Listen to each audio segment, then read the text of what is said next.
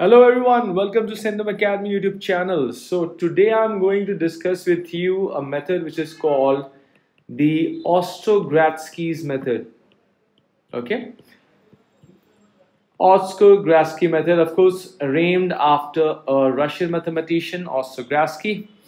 So what is this method about and why it is used? This method is actually a useful method for integrating. So let me write down. It's a useful method. It's a useful method for integrating. Integrating what? Integrating rational proper fractions. Rational proper fractions of the type px by qx, where q of x has repeated factors, okay. So I'll give you some examples of what kind of a function it can help you to integrate. So let's say we have an example of this type. We want to integrate an expression of this type, dx by x minus 1 the whole square x minus 2. As you can see here p is 1 and q is x minus 1 square times x minus 2. So this is a repeated factor, right? It's repeated 2 times. Yes or no? So it can help you to integrate factors of this type, x minus 8 divided by, let's say, x minus 2 the whole square. As you can see here, this is a repeated factor. Right? So any kind of a rational function of the type p by q, px by qx, where q of x has repeated factors into it. Okay. So let me give you one more example. Let's say I want to integrate this, x square by x plus 2 the whole square, x plus 4 the whole square. Okay. So this is a rational proper fraction where the denominator q of x has repeated factors. Okay, so these have repeated factors. So first let me briefly discuss the standard operating procedure for applying Ostrogradsky method. Of course, I will not get into the derivation part of it, else this video will be too long. So let's say I want to integrate p of x by q of x. Okay, and I'm assuming this is a rational proper fraction. That means the degree of the denominator is higher than the degree of the numerator, and of course p and q, needless to say, they are rational, means they are polynomials, where let us say my q of x contains repeated factors. So let me take some random cases of repeated factor. Let's say x minus a is a factor repeated alpha number of times, x minus b is another factor repeated beta number of times. And not only that, you can also have a quadratic factor. That means factor which are not reducible to a linear one, let's say mu number of times. Okay. So as per the Ostrogradsky method, this particular integral can be written like this: p1x by q1x plus integral of p2x by q2x. Okay, now you must be wondering, what is P1, Q1, P2 and Q2 polynomials? Okay, let me show you that.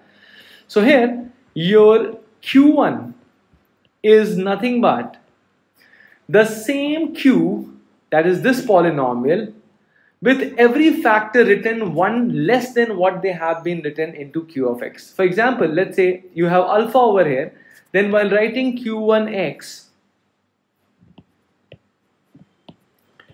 I'll be writing x minus a to the power alpha minus 1. So 1 less than how many times they have been repeated, you have to write that down. Similarly, here it has been repeated beta times, so it would be x minus b to the power beta minus 1, and so on. And since this is mu times, you will have to write this quadratic factor mu minus 1 time. Is that okay? Alright. And what is p1x then? P1x is just a polynomial whose degree is 1 less than degree of q1x. Okay, so let's say whatever is the degree of q1x coming, you just have to choose any polynomial with random coefficients but must have a degree 1 less than the degree of q1x. So let's say if q1x is quadratic, then p1x will be a linear polynomial. If q1x is a linear term, then p1x will be a constant, like that. What is q2 now? q2 is nothing but it is just a one-time representation of all the factors which have been repeated. Like, so let's say you have x1 x minus a to the power alpha here. So x minus a will be written once.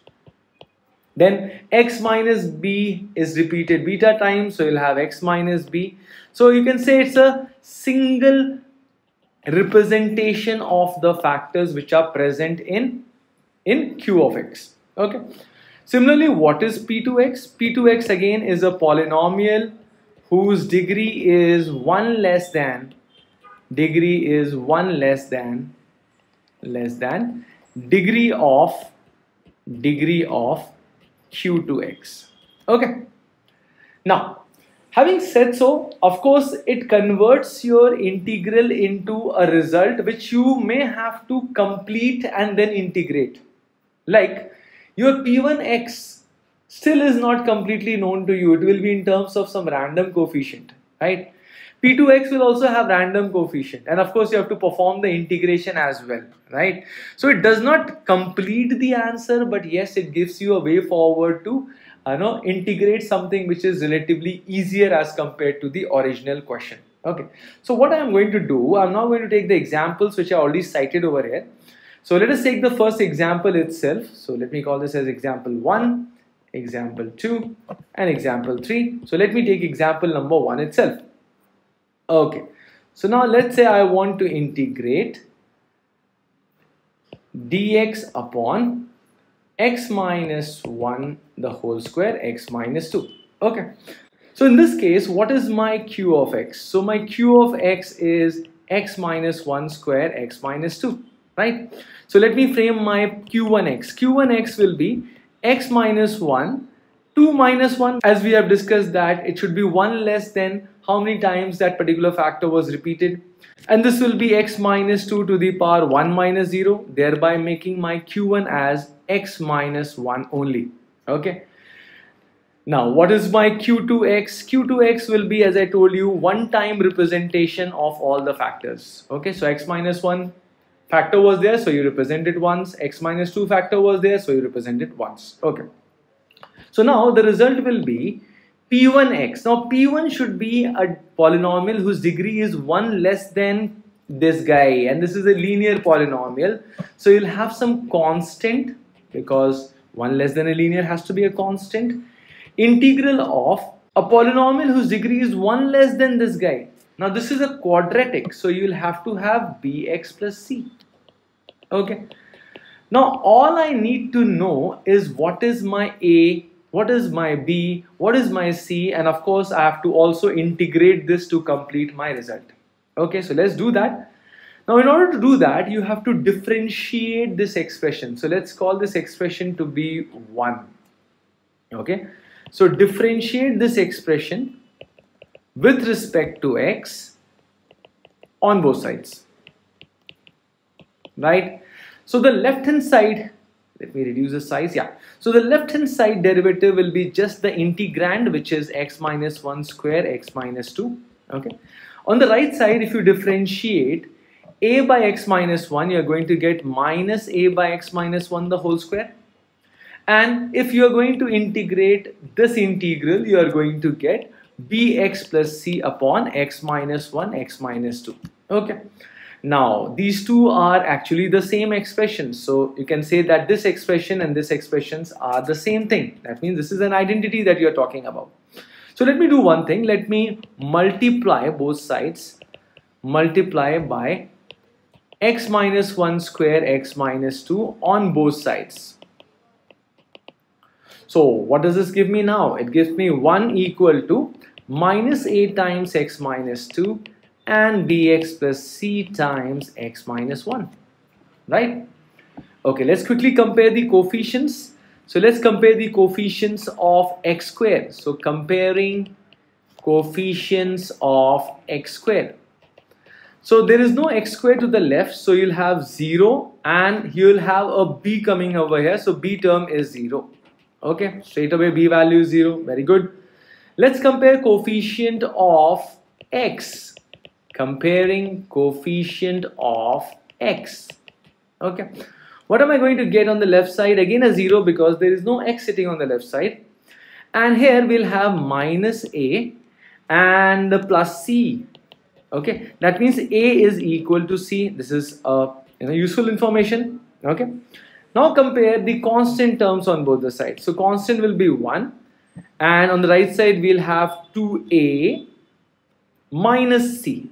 Okay, so solving this is very easy, especially using the fact that a is equal to c. So here I can say 1 is equal to 2a minus a, so a value is a 1 and c value will also be a 1. Okay, so you have found the unknowns, or you have found the coefficients of the polynomials here. Now let us put it back in our original result 1. Okay, so putting them in 1. So put your a, b, c in your expression number 1.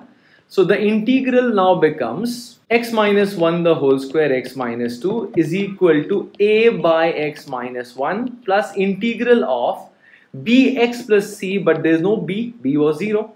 Okay, x minus 1 x minus 2. Now this integral is very easy for you to perform. So you can just write it like integral of 1 by x minus 2 minus 1 by x minus 1. Right? So that's very easy to perform. Now integrating this finally, you end up getting ln mod x minus 2 minus ln mod x minus 1 plus c, which you can finally write it like this. Okay. Thank you so much for watching.